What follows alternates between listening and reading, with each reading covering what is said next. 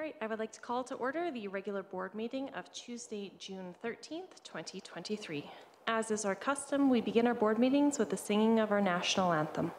We are very honored today to have a pre-recorded video of students from David Thompson School singing O Canada. I'd ask everyone to please stand and follow the lead of the students.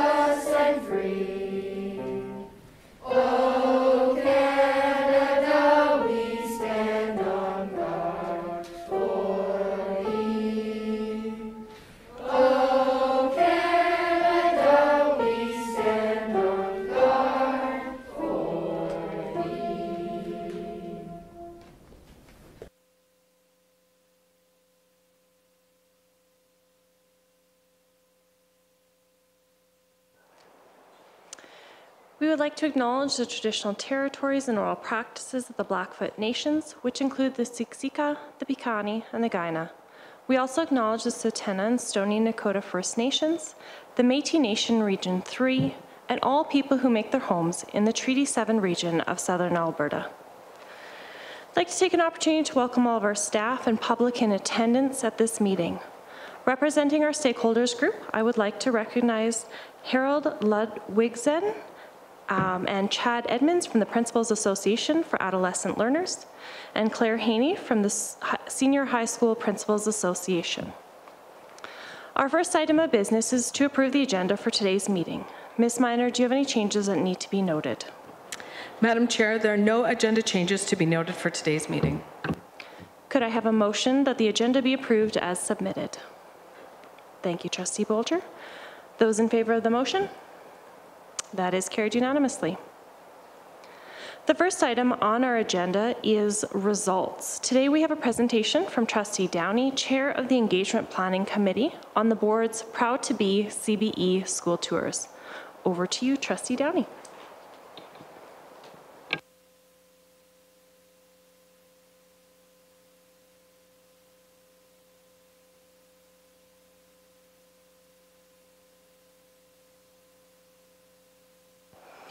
Thank you, Chair Hack. Colleagues, administration, guests, and viewers online. My name is Dana Downey, and I'm here today to share with you a trustee initiative called Proud to Be CBE. I am a CBE graduate, a former CBE teacher, and current elected public school trustee. I wouldn't be where I am today without the Calgary Board of Education and the exceptional teachers that I had. I believe that public education is the cornerstone of our society, and it's our responsibility to safeguard it for future generations.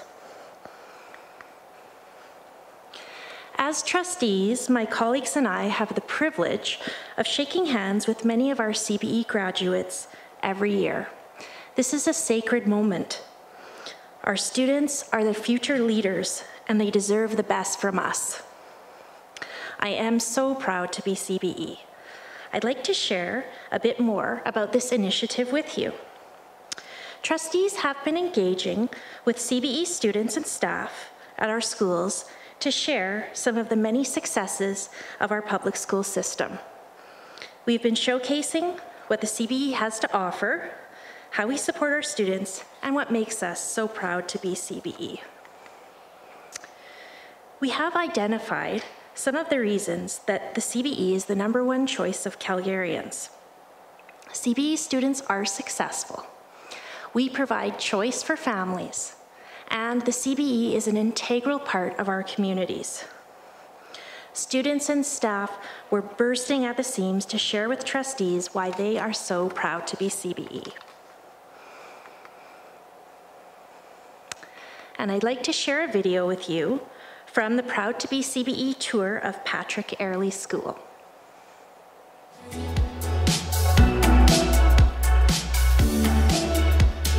I think Patrick Airlie is a great school. They have great teachers. Recess is very fun for all the kids. The best thing about the school is it's helping me with knowledge.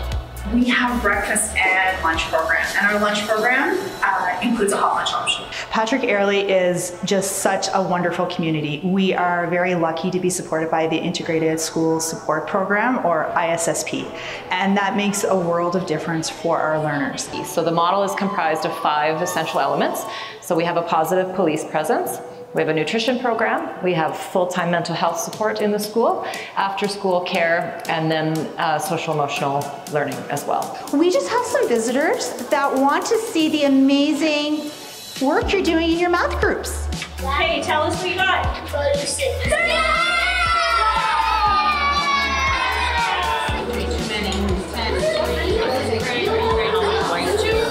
We have some supports that come from ISSP that really help to build a resilient community here. And also we provide a lot of leadership opportunities for especially our older kids, so that they can give back and to grow and build on their skills and abilities. The best thing about this school is the library. Like the one thing that they should know, it is very welcoming and kind. Right now we're learning about growth mindset and art. Relationships are of the utmost importance. My staff values and takes the time to get to know our learners, and by doing so, then they are able to support their growth as learners and their growth as individuals. Keep all the paint on the paper, that's why it's there.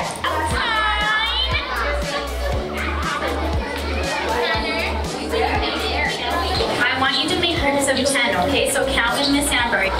1, count with me, 2.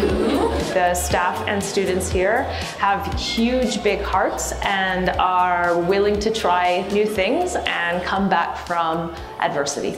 I think Patrick Airlie School is a wonderful school and more kids should come.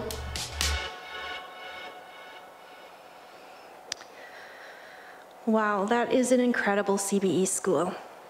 Here are some words from Laura Hack, the chair of the Board of Trustees, after touring Patrick Airlie School. We have seen firsthand the difference school staff and additional supports can make in the lives of these students. Patrick Airlie School has become the hub of the community, and they are able to address a variety of needs that benefit the school community and beyond. The work being done at this school easily demonstrates the investment that the CBE and our partners are making in our students, and thus the future of our city and province. CBE students are successful. Year over year, our students continue to outperform the province on provincial achievement and diploma exams. Our graduation rates are rising. This year also marked the graduation of the largest class of students who self-identify as Indigenous at the CBE. We believe that public education serves the common good. Students have a place to belong in our schools.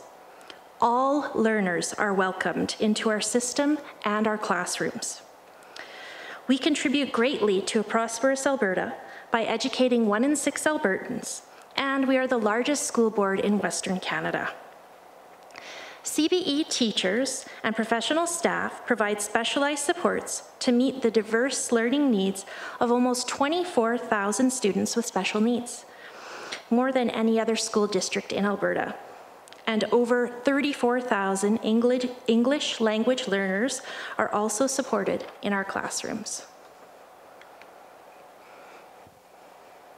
For those tuning in online, please take a moment to watch this video of the Proud to be CBE tour of Lester B. Pearson High School, which offers excellent programming to all learners in their home communities.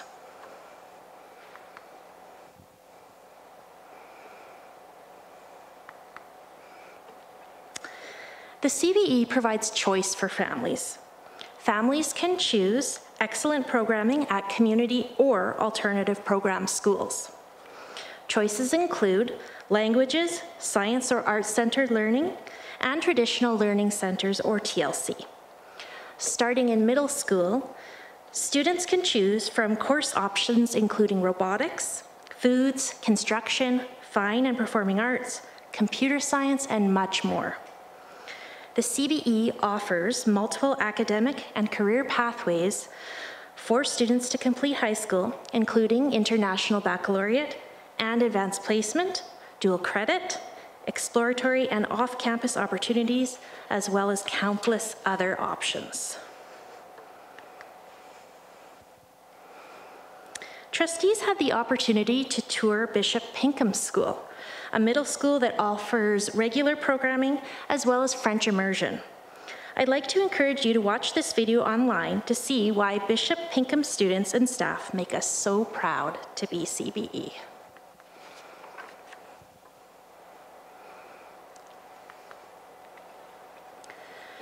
The CBE is an integral part of our communities. Our schools are the #1 choice of Calgarians. We support families by offering before and after school care in 75% of elementary schools, and schools are rented more than 23,000 hours annually to provide community events and programs. As one of the largest employers and landowners in Calgary, the CBE has a significant economic impact. CBE collaborates with the City of Calgary, other school boards, and more than 170 community partners to offer the best learning experience to students. For those tuning in online, please check out this Proud to be CBE video about William Roper Hall School. This school provides wraparound services for students with complex needs in grades 1 to 12 in partnership with Hull Services, a nonprofit organization that has been providing mental health and behavioral support to kids in Calgary since 1962. Together, the CBE and Hull Services provide the needed resources and services for students to succeed in their education. So what makes you proud to be CBE? We look forward to working with all educational stakeholders to celebrate, protect, and increase investment in the CBE. Public education is worth it. To watch all of our Proud to be CBE videos, check out our YouTube channel. You can also use the link in this presentation to learn more about the Board of Trustees' advocacy priorities. Thank you for this opportunity to share the tremendous success of the CBE and the pride that we have in our incredible students.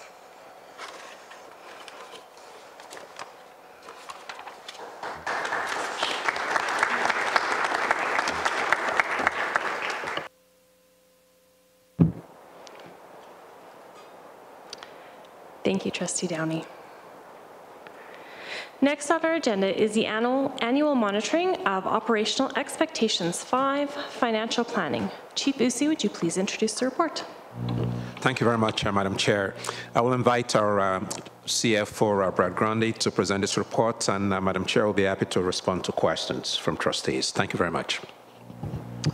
Thank you, Chief Usi. Trustees, presented for your approval is Operational Expectation 5, Financial Planning. Before I begin, I would like to note that this report relates to the 21-22 school year, not the current 22-23 school year. The last time this report was before you was June 14th, 2022, for the 2020-21 school year. The final version of this report will be updated to ensure the correct dates are reflected. So my apologies for any confusion we may have caused. Trustees, date dyslexia aside, this operational expectation is fundamental to the CBE's commitment to being an open and transparent, publicly accountable entity.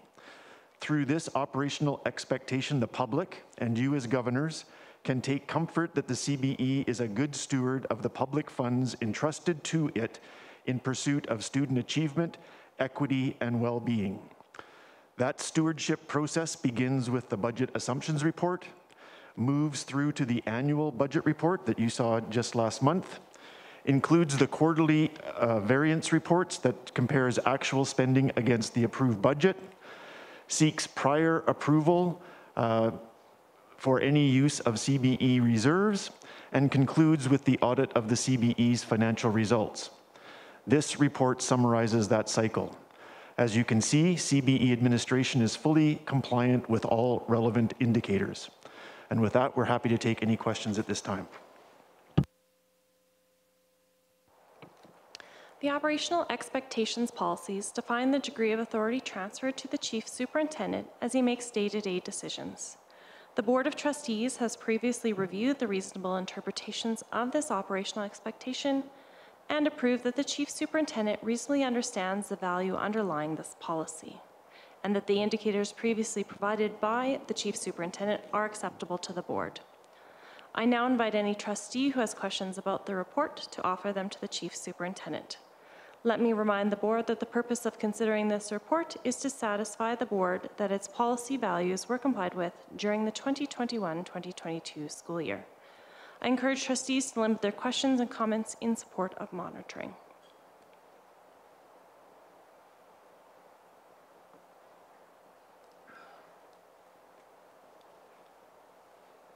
I guess I'll just start off. I don't have any questions on the report, just appreciation for how and when the budget's presented to the Board, factors and risks that are integrated into the budget when presented, and that the changes that are constantly being made to all the reports for public consumption on the report. I've heard from stakeholders that's very readable and easily digestible, so I just want to take a moment and say thank you to the Chief Superintendent and Superintendent Grundy and all of your amazing team. Thank you.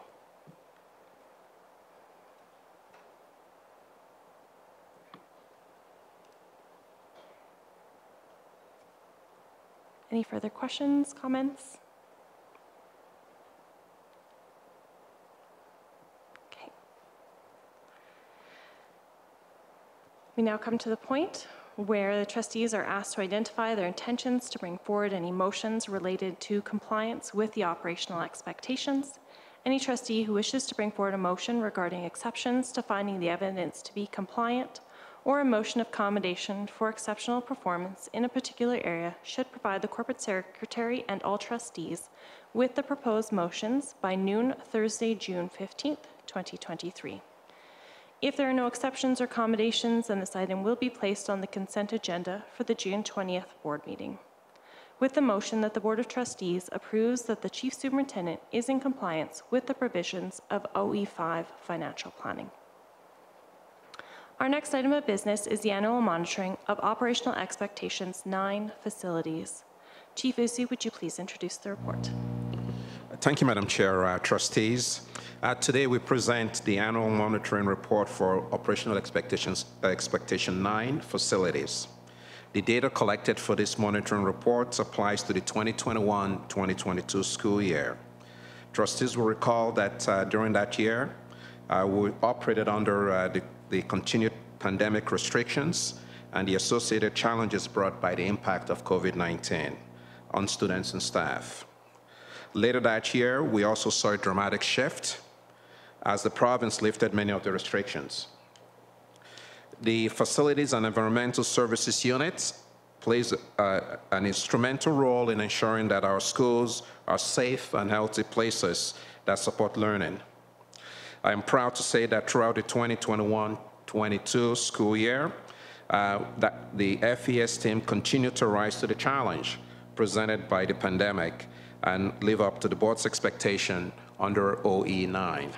At this time, Madam Chair, I'd like to invite Superintendent Breton to provide additional information on this report, and I will be happy to respond to your questions. Thank you, Madam Chair. Madam Chair and trustees, as mentioned by our Chief Superintendent, the 21-22 school year continued to pose unique challenges above and beyond those already present during any normal school year. And of course, this was due to the continued evolution of the pandemic and the need to closely monitor and adapt to the changing COVID-19 direction that was being provided by the provincial government. These unusual circumstances resulted in our inability to report on indicator 941. That indicator, of course, speaking to your objective of ensuring that at least 80% of schools are made available to the public. Certainly an indicator that highlights your commitment to and or I should say maybe your recognition of the important and central role that schools play within a community and the board's desire to support this role.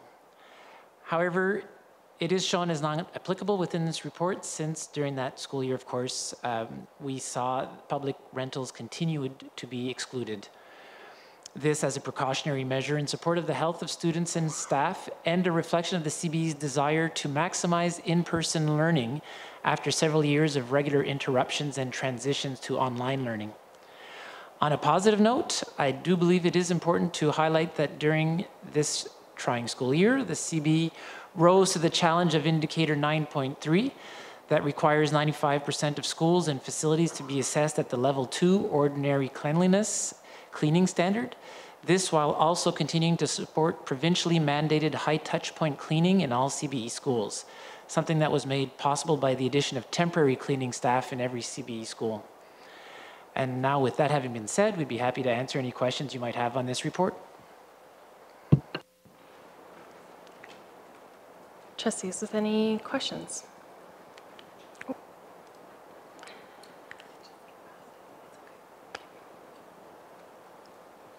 Trustee May, go ahead. The report indicates that 45 hazard reports and 45 indoor environmental quality concern reports were responded to within the established timelines. Can you please provide some examples of what was contained in these reports and what work we might have done to alleviate concerns? And this is on page 4-12.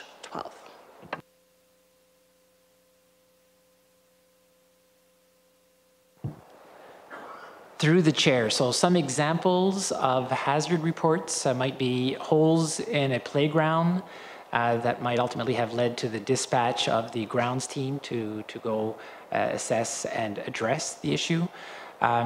Indoor environmental quality, we might see things such as pests that might have been identified within a school. We might have noise in a classroom that might be of concern. And so then at that point in time, we can dispatch our audiometric tech to support the teacher and verify what is happening there, or strange smells in the workplace, and then again investigated by the indoor environmental quality team for the source and ultimately looking to control wherever that smell might be emanating from. Okay, I've got Trustee Dennis.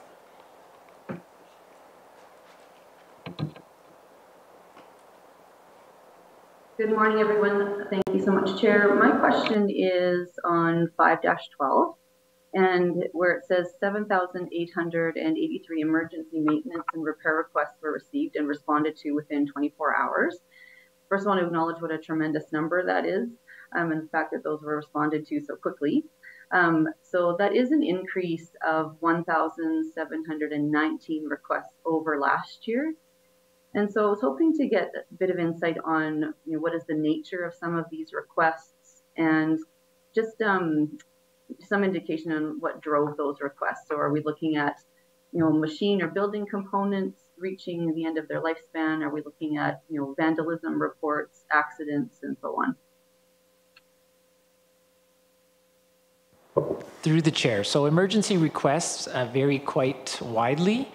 They can be things that are unrelated to the building itself in the sense of how well it's operating. For example, I'm thinking of vandalism or a break and enter, where at that point in time, of course, we would have to be responding immediately. There could be other instances that are related to the environment. So if it's really cold out and suddenly we have a freeze up within some water lines that end up causing damage.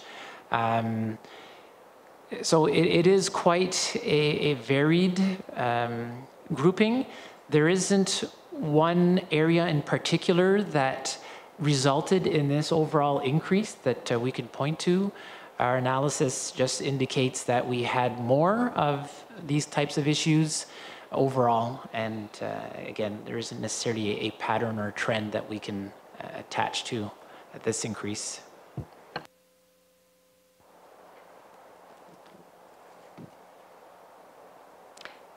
Trustee Dennis with a follow-up, go ahead. Yes, thank you. So as you're answering that question, Superintendent Breton, I'm just curious about, is this something that we manage with internal staff, or do we access a number of, sort of contractors or outside, businesses to be able to assist, with this volume and our ability to be so responsive? Through the chair, and so the answer to that would be both. It's a combination. We have staff that we reach out to first and foremost because we know that they are familiar with our facilities inside and out. But there are occasions where maybe they are not available, or the expertise that's involved is such that we do need to go get an exterior party to come in and address the issue. So it is a combination of both internal resources and then subsequently external resources to respond to these emergencies.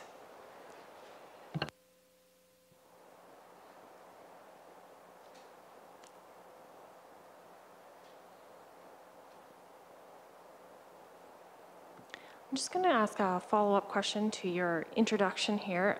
Page 5-12, the indicator 3, can you just describe what level 2 ordinary tidiness entails and like what that encompasses within the school? To the chair. So in this case, this is defined by an organization that has established specific cleanliness levels, and their definition is very specific. So I can read to you the 4 sections that lays out. And so for ordinary tidiness, we're looking at floors and base moldings that shine and or are bright and clean. There is no buildup in corners or along walls, but there can be up to 2 days worth of dust, dirt, stains, or streaks. Secondly, all vertical and horizontal surfaces are clean, but marks, dust, smudges, and fingerprints are noticeable upon close observation. Lights all work and fixtures are clean. Thirdly, washroom and shower fixtures and tiles gleam and are odor-free. Supplies are adequate. And then lastly, trash containers and pencil sharpeners hold only daily waste, are clean and odor-free.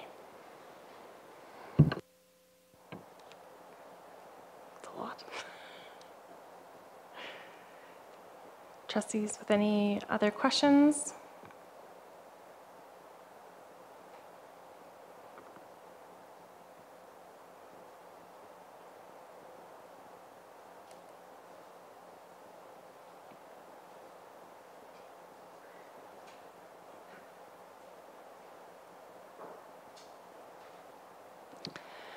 I've just got a question on 6-12 as others think about if they want to ask any questions.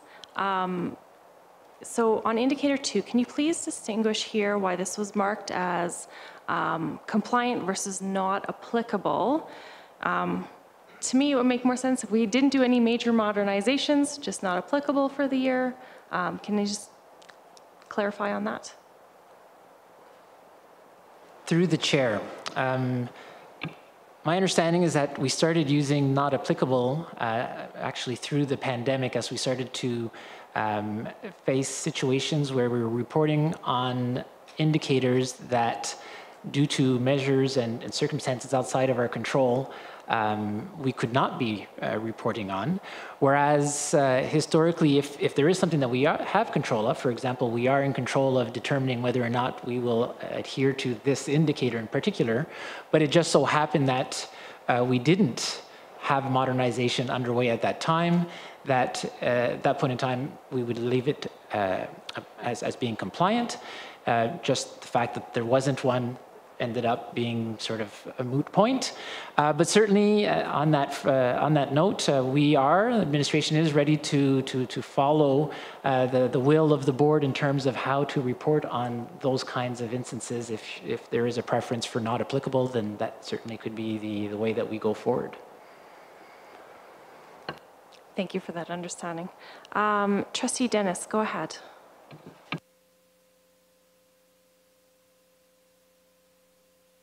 Thank you, Chair. I have no further questions on this report. My apologies. Any other questions?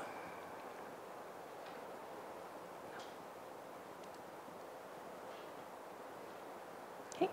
We now come to the point where trustees are asked to identify their intentions to bring forward any motions related to compliance with this operational expectation. Any trustee who wishes to bring forward a motion regarding exception to finding the evidence to be compliant or a motion of commendation for exceptional performance in a particular area should provide the corporate secretary and all trustees with the proposed motion by noon Thursday, June 15th, 2023. If there are no exceptions or commendations, then this item will be placed on the consent agenda for the June 20th board meeting, with the motion that the Board of Trustees approves that the Chief Superintendent is in compliance with the provisions of OE9 facilities. Our next agenda item is item 7.1, Education Matters Presentation and Financial Statements. We're very pleased to have Hanif Lada, and Chair of the Education Matters Board of Governors, and Marilyn Fields, Executive Director of Education Matters, here today for this presentation. Mr. Lada and Ms. Fields, would you please come to the podium, and I'll turn over the meeting to you for presentation. Okay.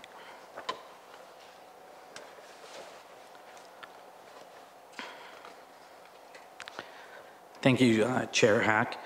Good afternoon, Chair Hack, CBE trustees, Chief Superintendent UC, staff, and viewers online.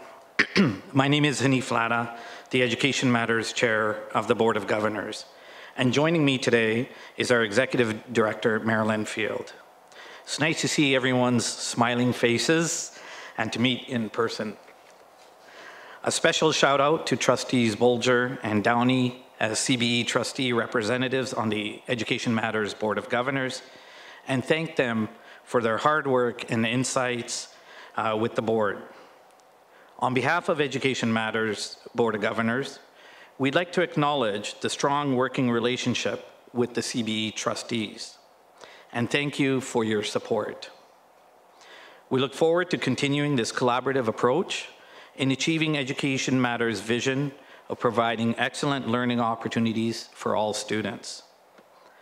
I would also like to particularly thank Marla Martin Esposito for her valuable contributions to our board, Chief Superintendent UC, and the entire CBE staff for their inclusive approach and working with Education Matters operational team and the board.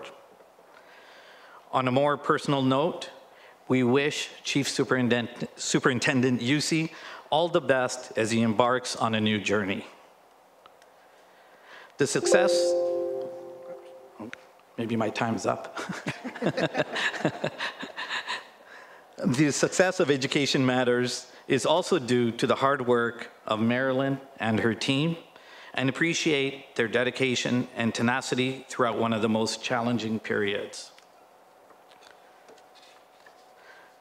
Thank you for allowing us to share some highlights from a successful 2022, as we exceeded fundraising expectations and our ultimate goal by enhancing CBE student success. I hope this presentation helps to synthesize the information contained in Education Matters accompanying audited financials, provide an update to Education Matters strategic plan that is in alignment with CBE's education plan, and sharing numerous accomplishments. As you can see, our Board of Governors consists of 10 community volunteers and the 2 CBE trustee representatives, comprising of a diverse group of individuals with different skill sets and backgrounds, with numerous committee members supporting the Board of Governors. The board is actively recruiting for additional governors and committee members to strengthen our reach. As you know, Education Matters is a charitable trust, and we are governed under the terms of our trust indenture, which identify our purpose as advancing and enhancing education for CBE public education students. It is a purpose that aligns well with the CBE's goal to bring equity and success for all students across the city. 2023 will be Education Matters' 20th anniversary of existence, and we are excited about celebrating this achievement with CBE and its students and the community at large. I am pleased to inform CBE that Education Matters raised over $2.8 million and distributed $2.4 million in the 2022 calendar year. The dedicated endowments donors provide to support student awards and granting experienced losses due to the investment environment over the past year, and now sit at $6 million. As noted earlier, more than half of the disbursements support grants for education programs within CBE. In September 2020, Education Matters began processing tax receipted gifts for CBE. To capitalize efficiencies between both organizations, in 2022, donation processing through Education Matters issued charitable receipts totaling $322,954 from 946 donations for CBE-generated donations, which is included in the 2022 raised total. Over to you, Marilyn. Thank you. Good afternoon, Chair Hack, trustees, Chief Superintendent Usi, CBE staff, and all guests. Thank you for offering us this opportunity to present our 2022 outcomes. The chart on this slide represents the financial outcomes for each area since inception. When we look at the distributions for the past 7 years, Education Matters received $4.35 million in operational funding, and we raised in excess of $13 million and distributed $8.4 million in educational enhancement grants and $3.4 million in student awards. CBE has realized a 65% return on the operational grant investment in Education Matters through the grant distributions for CBE students and schools over the past 7 years. This does not include the funds distributed through student awards. Let's break this down into more manageable chunks. Education Matters is showing significant success in securing financial support from the community over the years, with $26 million raised to support students. That to me is pretty exciting. In the post-pandemic year, our team successfully achieved $2.8 million from donors in donations. Excuse me. The trends we continue to see in fundraising include a desire for donors to support specific and defined projects and fewer area of greatest needs contributions. But in that respect, we are shifting our focus somewhat to try and encourage donors to support more areas of interest that will allow us to build funds in areas such as, for learning such as Indigenous education, career programs, and other similar priorities.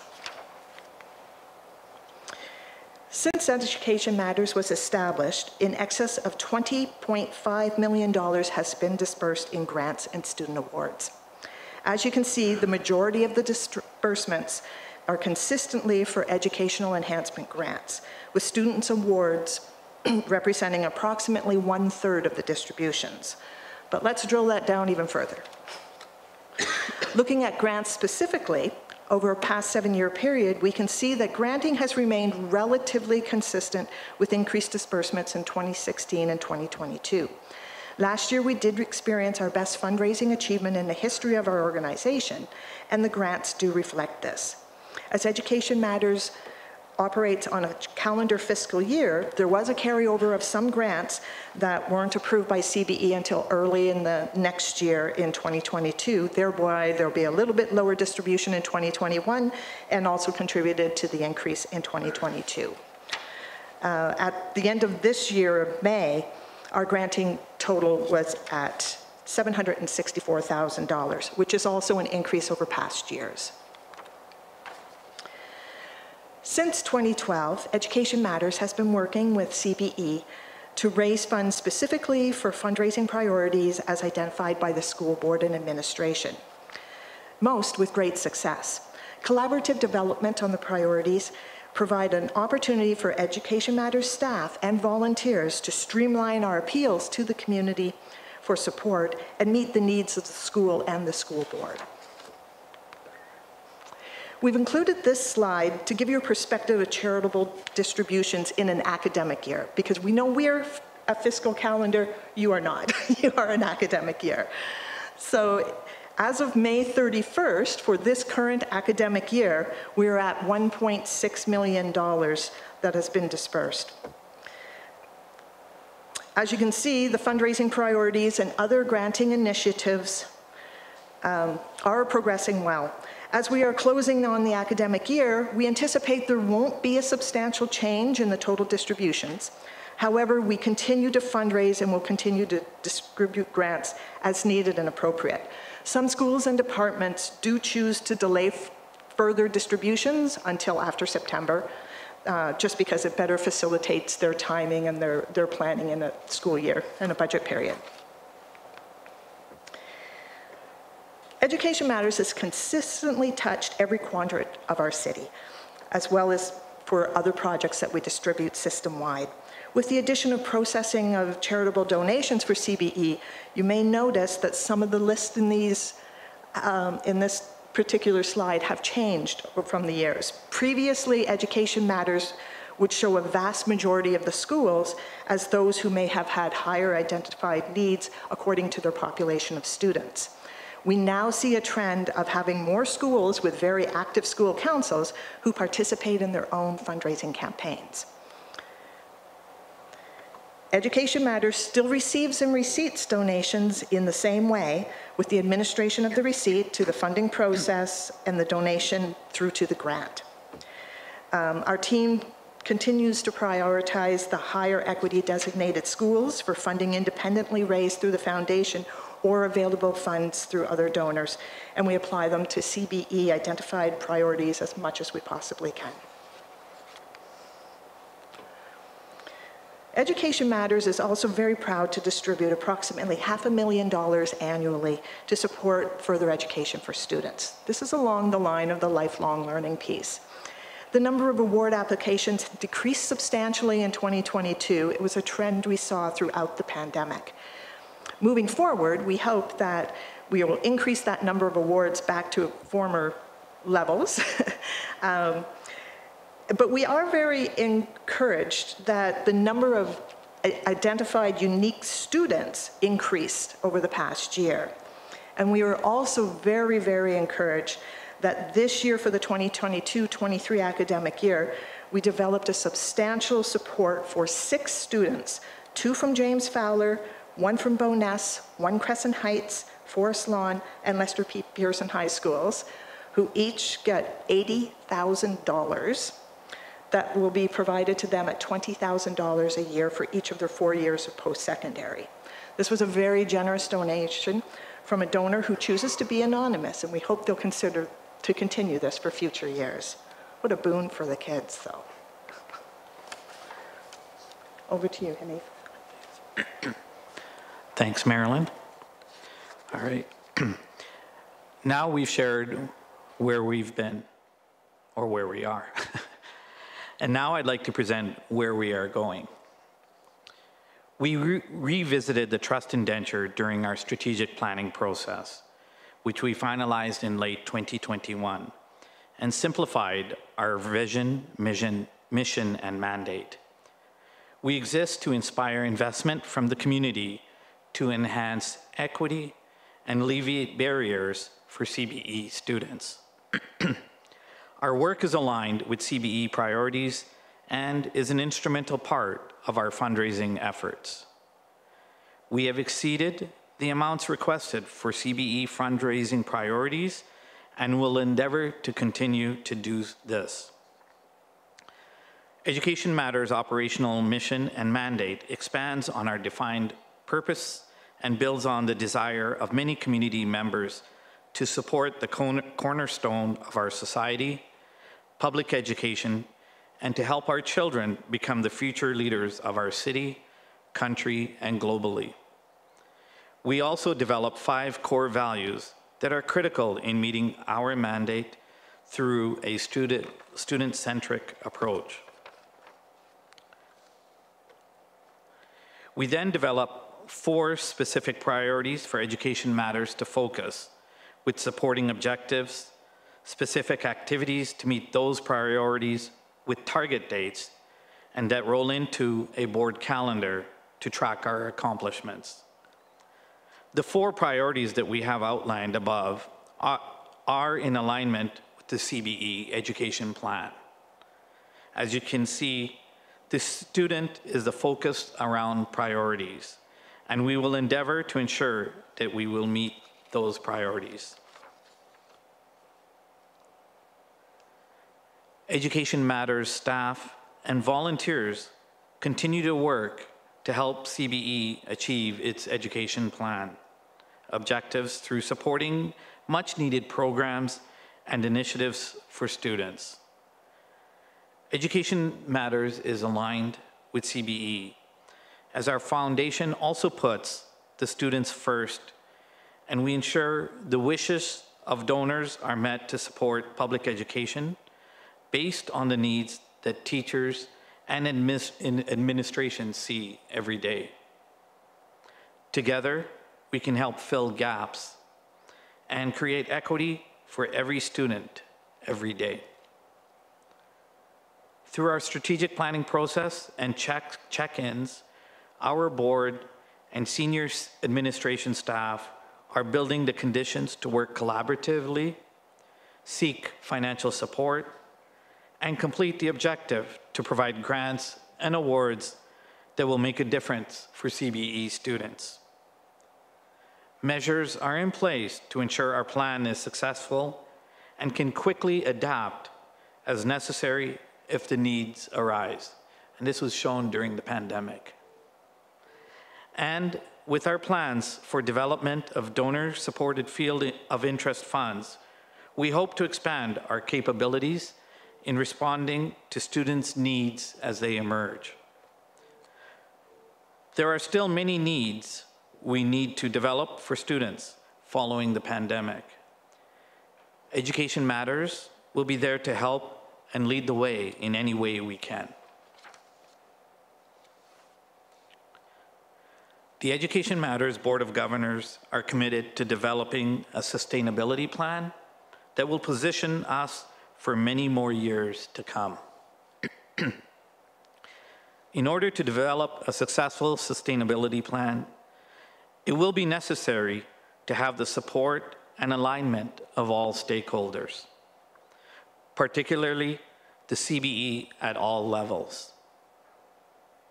A joint effort and collaborative approach is required in order to meet the needs of students for the next 20 years and beyond in perpetuity.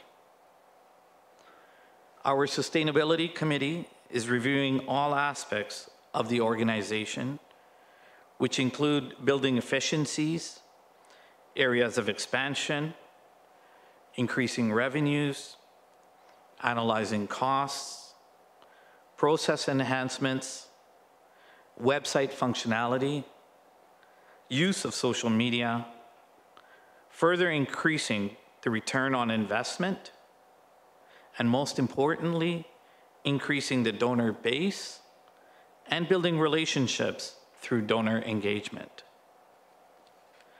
Our Board of Governors' priority is to present the sustainability plan to you, the Board of Trustees, in Q4 2023.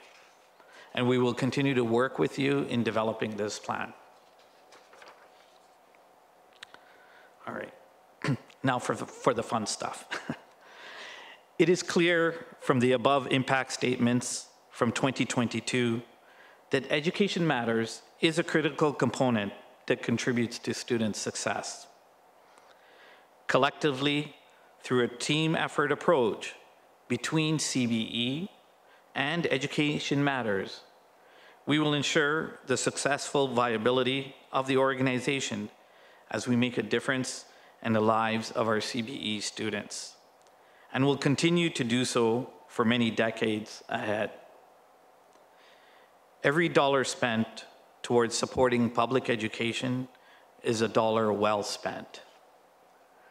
I, and everyone at Education Matters, is looking forward to the journey ahead.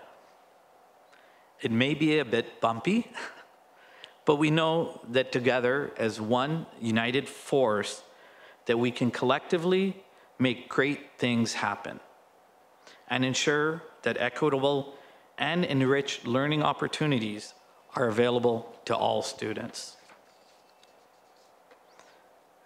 Thank you for your time today and providing Marilyn and I with the opportunity to share the 2022 results and path forward for Education Matters.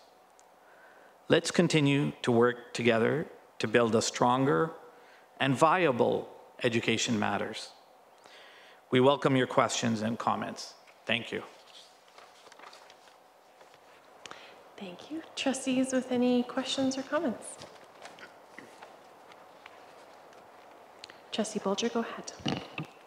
Well, thank you very much, Marilyn and Hanif, for coming here today and presenting to us. So as a governor, just wanted to thank you both for your commitment to Education Matters as well as your staff. And in addition to all of our external governors, or not external, but other governors who bring their expertise and commitment as well to the organization. So thank you.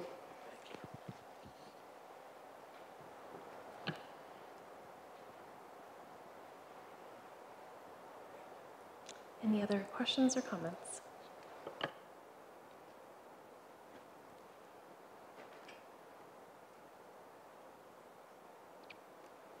Thank you so much.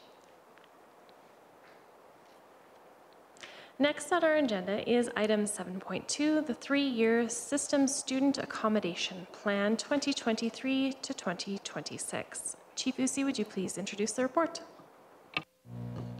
Thank you, Madam Chair. Trustees, today we're pleased to present to the board the 3-year System Student Accommodation Plan, commonly referred to as the SSAP. This report comes to you during a year of record enrollment numbers and within the context of projected enrollment for the 2023-24 school year that is anticipated to surpass this year's record enrollment. So the CBE is growing significantly, and that's good news, but we also recognize that that presents some interesting opportunities and challenges for us. The report before the board summarizes the projects and engagements completed during the current school year to optimize student accommodation within our schools. It also lays out the decisions that will be required in the short term to address student accommodation pressures for the 2023-24 school year. And finally, it identifies the student accommodation challenges that are anticipated for the following 2 school years. At this time, I will invite Superintendent Brereton to provide additional details on this report, Madam Chair, and we'll be happy to respond to questions from trustees. Thank you.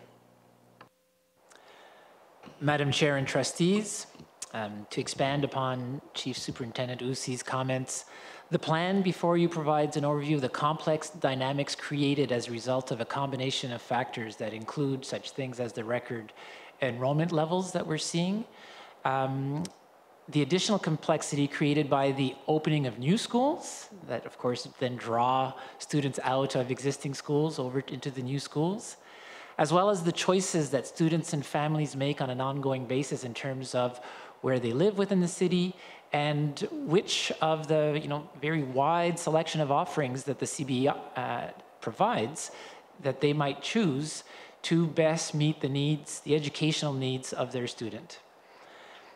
This year's report, you'll note, also includes a bar graph that shows how the heightened enrollment levels are impacting schools, specifically in terms of schools in overflow. And so, you know, while the total number is shown as only being 18 schools that are being overflowed, it does represent a 50% increase from the previous school year. And so that's where you're seeing that impact of the record enrollment. But again, it needs to be placed into context of a total of 251 schools system-wide. And so certainly the CE continues and will continue to have the capacity to welcome new students and meet their needs.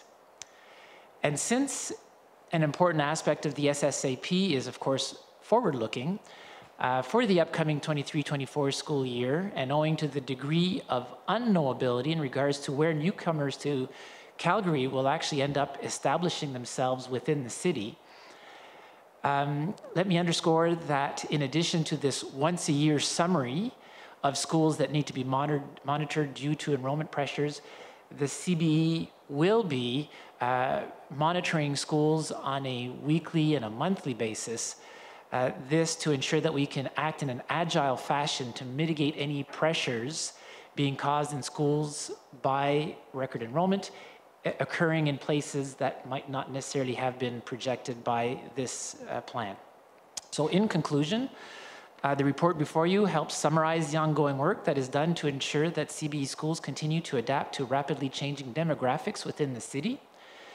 This to ensure that our students can continue to access world-class education in a school that is as close to home as possible. And so with that, pleased to answer any questions you might have. Trustee Vukadinovich, go ahead. Thank you, Chair Hack. Just for clarity, what is an overflow school? Is it the same as schools on lottery systems? And how does the school decide which students get access to an overflow school and which students have to go elsewhere?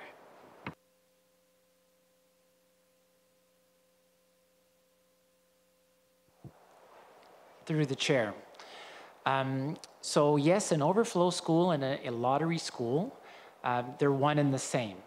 The difference between the language that's used typically has to do with when in the school year the student is registering for the school.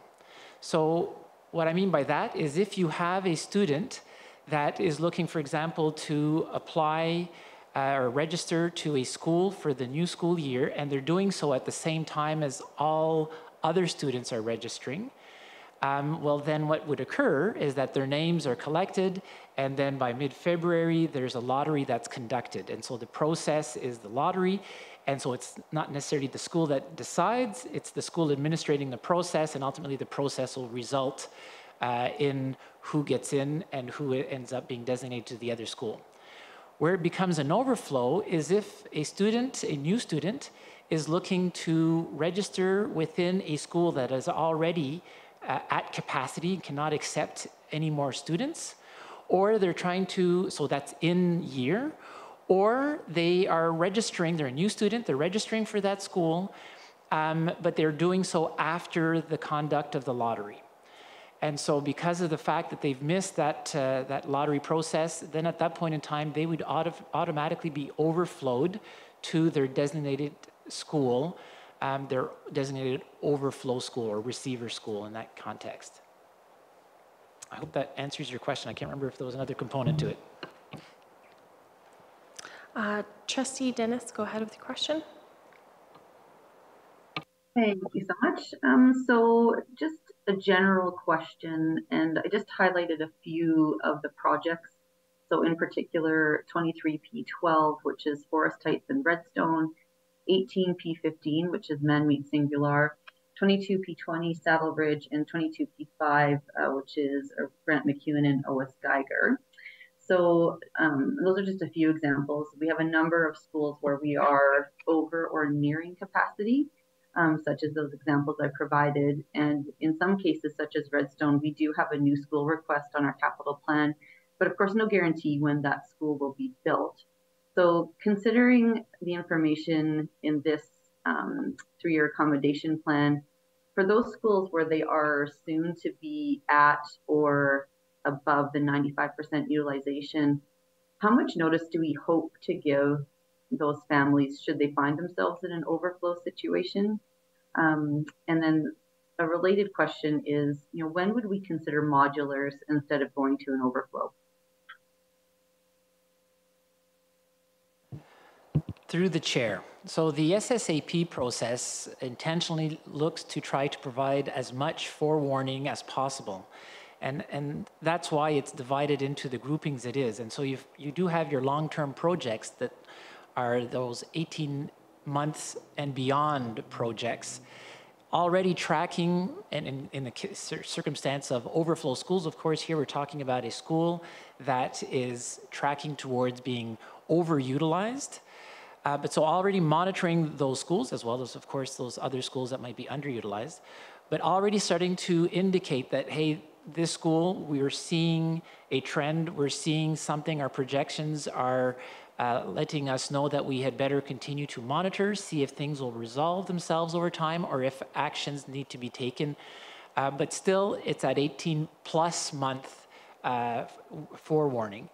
Then you get to the next short-term component, which is that 18-month zone.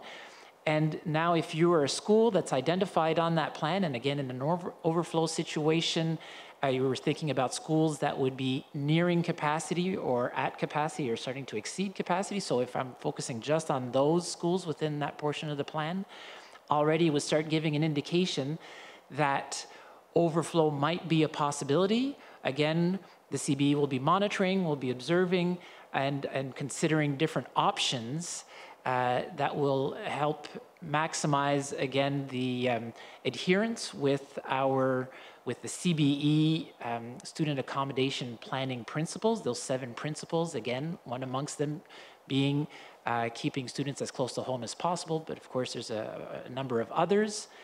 And so now we're starting to get closer. And then ultimately, when we're starting to act upon those projects that are identified within the SSAP, we definitely aim as a minimum to be providing 10-month notice.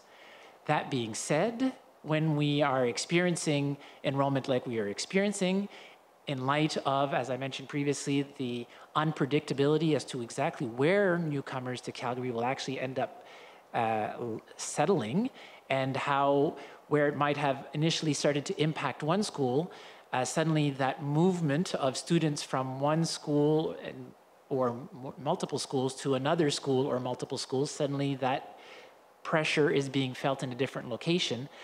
There are inevitably instances where we have to be reacting in year, and at that point in time, the notice can be very short. That being said, for the families that were already part of that school community, they would already be in that school. And so if we are reacting in October, for example, because a certain school, let's call it School X, suddenly has reached its capacity, it is the newcomers who are arriving who will be overflown and as a result being directed towards the overflow school. So even if we had provided multiple years worth of prior notice, they probably wouldn't have benefited from that, notwithstanding, because of the fact that they would not have been in Calgary at that time, nor would they have necessarily known where they themselves would have chosen to live. But so that notice then can be very short notice, but it's impacting the new students that are registering to that school, so it is a smaller number of the population. Just a quick follow-up to that. Usually we try to aim for 10 months notice. I'm gonna pull up the North Trail High School, which is opening in the fall. Keep in mind that grade 10 and 11 open. Grade 12 will come the year after. With 10s and 11, it's projected to be at 88%. I guess, do we have a plan? When will families know? Looking at that and looking a year ahead, even more so, 88% is going to turn into a much higher number to match or exceed other high schools in the area that are already at or overcapacity. Through the chair. The beauty with high schools is that they do offer a higher degree of flexibility in terms of the programming for students that allows us, and certainly the CBE has tremendous experience in this area, to operate high schools at above 100% and still be able to fully meet the needs of students at those high schools. That specifically being because of how the way the timetabling occurs for the high school students means that they're not necessarily always in the same building. They're not assigned necessarily to a homeroom as you would see in the younger years. And so those additional degree of flexibility that allows schools to operate at a higher level. And so that being said, yes, we're certainly cognizant of the fact that enrollment at that high school is very high. It will be certainly one that we'll be looking at very closely after it opens, and then we'll have the benefit of starting to see the registrations for the next school year, and then taking it into consideration within the broader plan that was rolled out under the high school engagement that was conducted several years ago, and to see if there are any more adjustments that might be required to adapt to the situation. But so at this point in time, though, nothing being planned or nothing about to be communicated, if you want, in regards to enrollment for that school. Thank you. Trustee May, go ahead. So in continuing with the designation conversation, families in New Brighton recently received a designation notice for the 2024-2025 school year that the incoming grade 10s would now be attending Lord Beaverbrook School. But now I'm seeing that it's now, Lord Beaverbrook's now on a list for project 23-P45. I just want to make sure that, I guess I was a little bit concerned seeing it on the list, and I want to make sure that we'll still be able to follow through with this 3-year designation, and that parents will be able to have the stability in knowing what high school to expect over the upcoming years. Through the chair. And certainly stability is an important element that you're referencing, and one where, especially in a high school context, we would most definitely avoid at all costs interrupting the path a student has undertaken. And essentially what I'm saying is that once a student enters a high school, we want to ensure to the maximum extent possible that they can continue through that high school, while potentially, the younger generations subsequently might end up being directed elsewhere, like in this circumstance that you just described, Trustee May. So our projections in regards to the redesignation of New Brighton to Lord Beaverbrook is that that community will continue to be accepted within Lord Beaverbrook into the future. Lord Beaverbrook is identified on the plan, and it's in relation to another 2 projects that are also on that plan. Specifically, I'm thinking of James Fowler and Chinook Learning Services.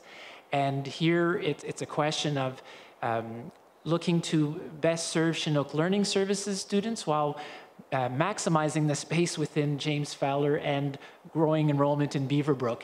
And so we're trying to protect that space for those James Fowler, those Lord Beaverbrook schools that are filling up, and continuing to support the students that Chinook Learning Services manages to bring through to high school completion. Trustee Vukadinovich, go ahead. Thank you, Chair Hack. On page 6 of 61, I see the sharp increase in the number of schools in overflow and the number of overflow receiver schools. There were 16 such schools in the 2019-2020 school year, and currently there are 44 such schools in the 2022-23 school year. One of the reasons I'm so proud to be a CBE parent and a CBE trustee is because at the CBE we accept every student every time. And I heard you say earlier that the CBE continues to have space and capacity to welcome new students, and that's good news. But even though we can technically find space for every student who registers, the increase of schools in an overflow situation has a terrible impact on tens of thousands of families in Calgary. When a child cannot attend their local school because it is an overflow, then it breaks the bonds of community. For example, on page 17 of 61, this report says that the enrollment at Mount Royal Middle School jumped from 315 students in 2021 to 412 students in 2022. As a result, the kids attending Altador School in grade 6 this year will be split up among several schools. Those with siblings at Mount Royal were able to get into Mount Royal, while those without siblings are ending up at 2 or more overflow schools. And these grade 6 kiddos had been expecting to continue their schooling journey together at Mount Royal Middle School. This is breaking the bonds of community. As another example, also on page 17 of 61, this report says that enrollment at Connaught School increased from 358 students in 2021 to 498 students in 2022. As a result, children who live even across the street from Connaught School have to be bused to 2 different overflow schools farther away, which is making it harder for neighbors with kids in Connaught to get to know other families with kids in their neighborhood. And at the other end, when a school is designated as an overflow receiver school, it also breaks the bonds of community. This is because once it is designated as an overflow receiver, a school will start to have kids attending their school who aren't part of their neighborhood, kids who don't live down the street for play dates or who don't show up to play at the same playgrounds on weekends. This breaks the bonds of community. And so I'm wondering, approximately how many families in Calgary are impacted by these 44 schools being part of these overflowed and overflow receiver schools? It looks like it's about 1 in 5 of our schools, so I imagine this impacts tens of thousands of families in Calgary. Through the chair.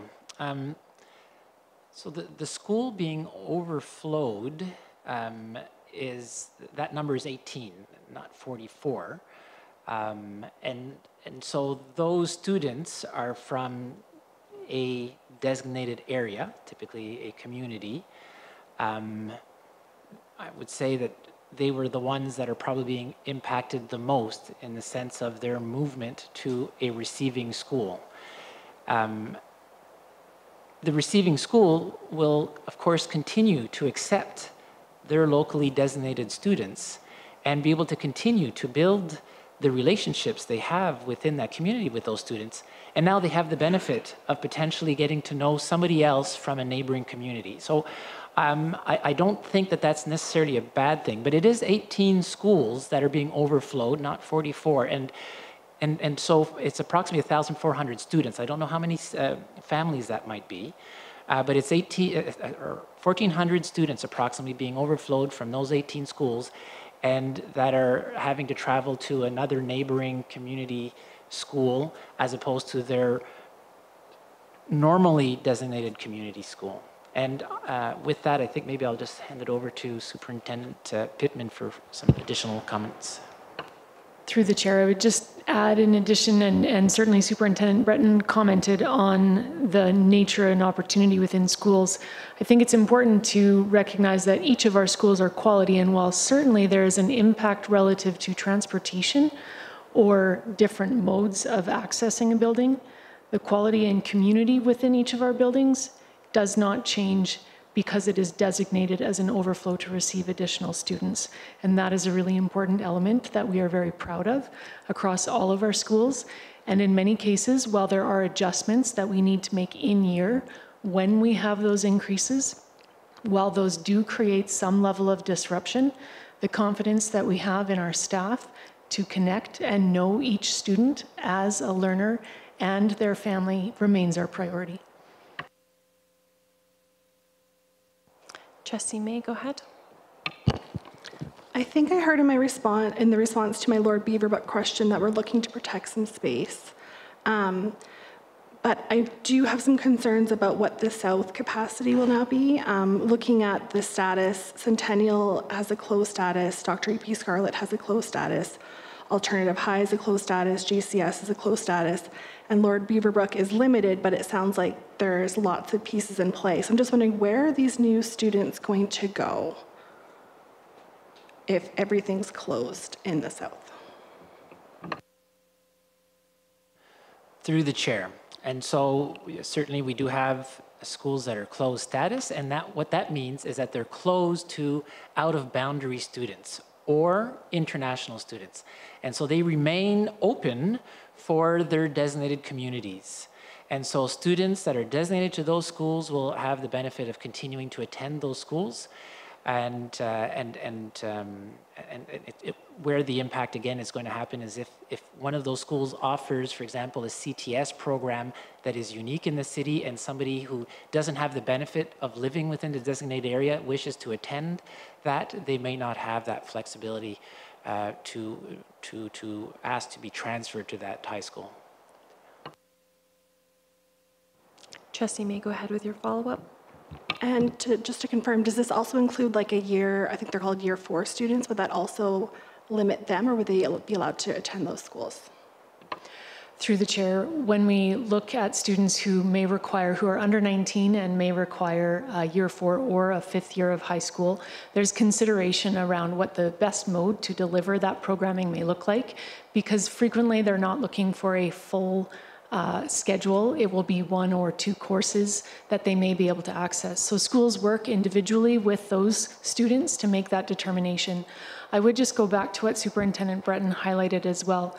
The closed designation was a really important control placed to manage high school transfers, and it was a proactive move to ensure that designated students always had a space in the school they're designated to. And I think that's it's been a significant amount of work across our system to work through that high school transfer process, but it really has provided an important support alongside that. And then with our year 4 and year 5 to continue that planning and either utilize or access Chinook Learning, CBE Learn, or in some cases, students may access Discovering Choices as well, depending on what their specific needs are. Thank you.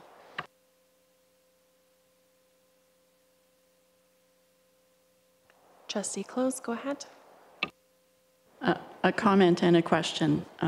Superintendent Breton, isn't it amazing that what a difference a year makes? And the questions and comments that you're receiving from trustees are all about increased enrollment and overcapacity and how many schools we have in overcapacity.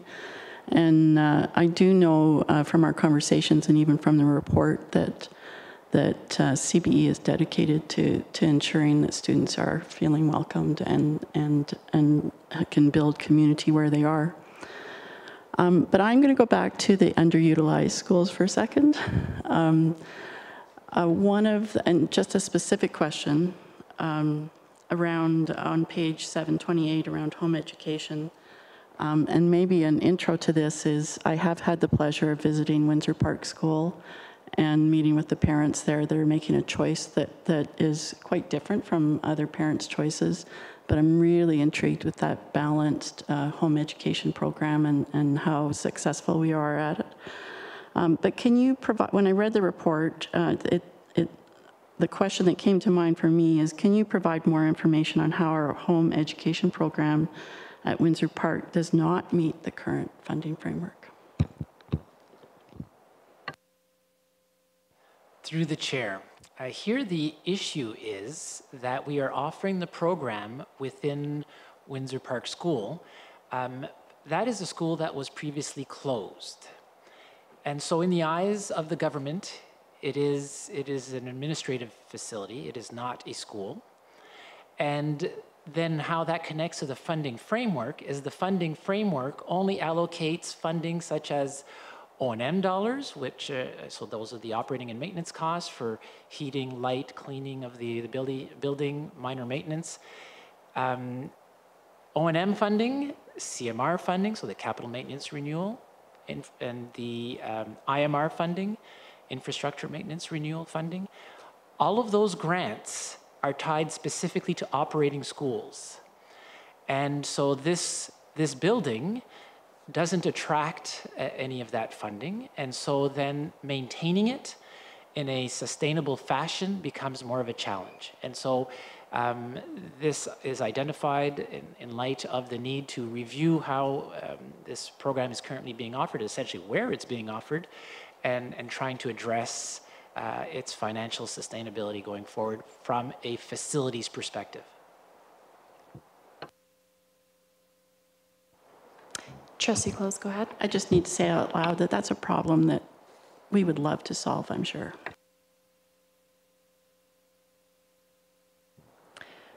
Trustee Vukadinovich, go ahead. Thank you, Chair Hack.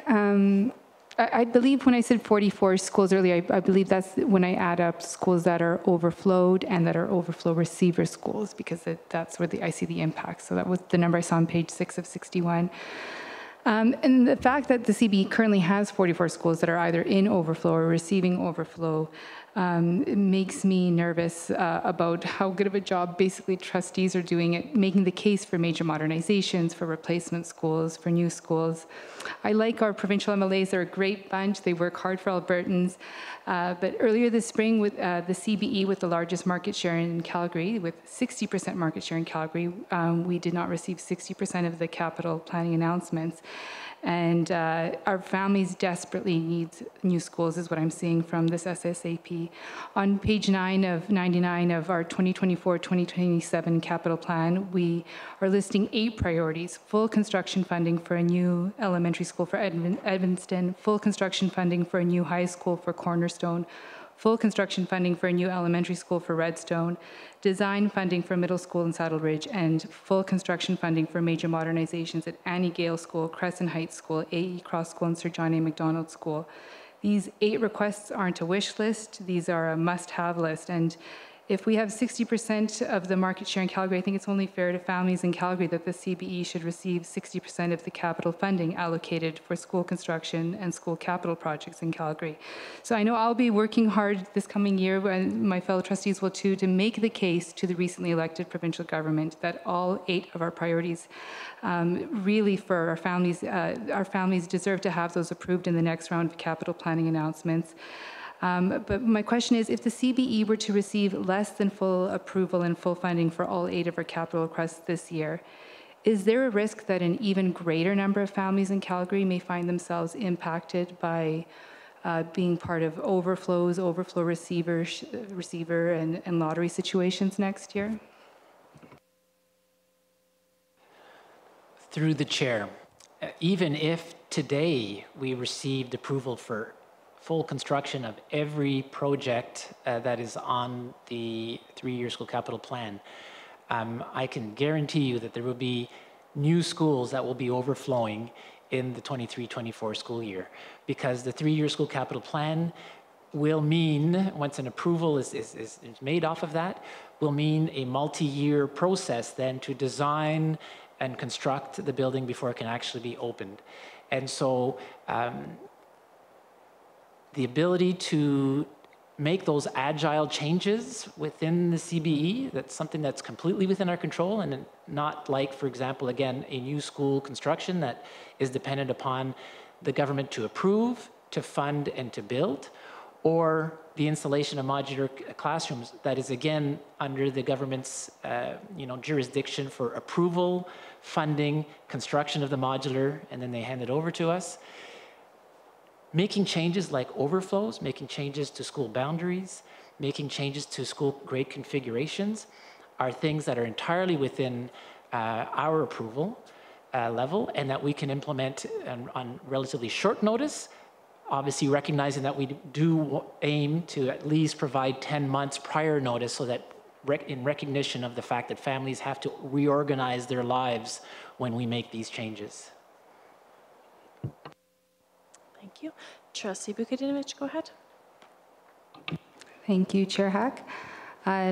Shifting gears a little bit, on March 22nd, 2023, the CBE Board of Trustees sent a letter to then Minister of Education, the Honourable Adriana LaGrange, requesting a review of how utilization rates currently influence Alberta education capital construction and modernization approvals, as well as operations and maintenance grant allocations, as well as an associated review of how school capacities are calculated. So in a nutshell, the way the provincial government calculates capacity paints an inaccurate picture of how well utilized most of our schools are. And this is not a partisan issue, because this, regardless of, this has been in place now for a number of decades through different political parties in power. So not a partisan issue, more of a bureaucracy issue. And because the calculation is based on square footage and not on number of classrooms, We have schools in our CBE system where we would need to squeeze in 40 kids per class, even in kindergarten and grade 1, in order to achieve 100% utilization. And this is why I'm worried that Calgarians are not getting new schools and new neighborhoods. And this is why I think we're seeing 1 in 5 of our existing schools being impacted by overflows and lotteries. And I'm finding this unfortunate, because families in Calgary deserve better they just deserve better. So I'm really keen to hear from the provincial government about whether the provincial government is willing to review how utilization rates are calculated. Now that a new cabinet has been sworn in, I'm wondering about our next step. Should the CBE Board of Trustees send a letter to the Honourable Minister Dimitrios Nicolaitis reiterating this request? As this isn't something that administration can answer, I'll take this one.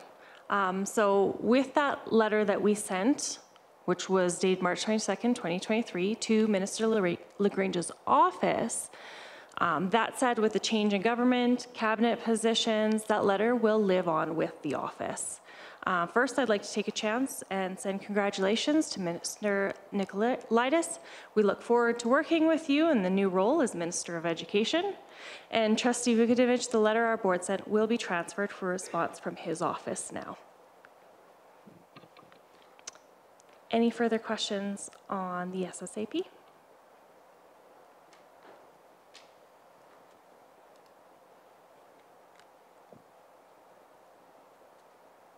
Okay. That brings us to the consent agenda of our meeting. There were no items pulled from consent. As such, all items will be deemed to be approved with the agenda. That brings us to the conclusion of the public portion of the agenda. The board has 2 labor and 1 strategic planning matter to deal with in private. I'd like to thank all of you who joined us for the meeting. Our next public board meeting is scheduled for Tuesday, June 20th, 2023.